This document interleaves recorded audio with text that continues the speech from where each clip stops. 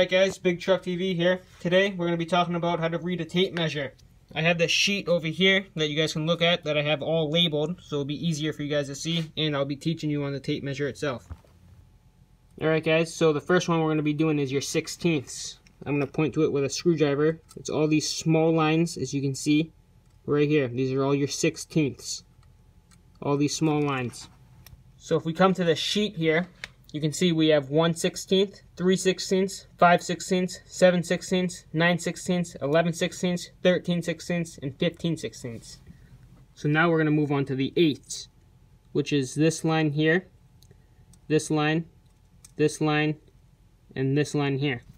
So if we come back to the sheet here, you can see we have 1/8, 3/8, 5/8, and 7/8.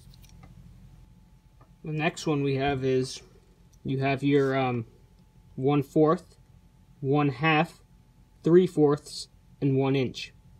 Or in this case, it's 7 inches, but if we were to start at the beginning of the tape measure, it's the same thing, and would be at 1 inch.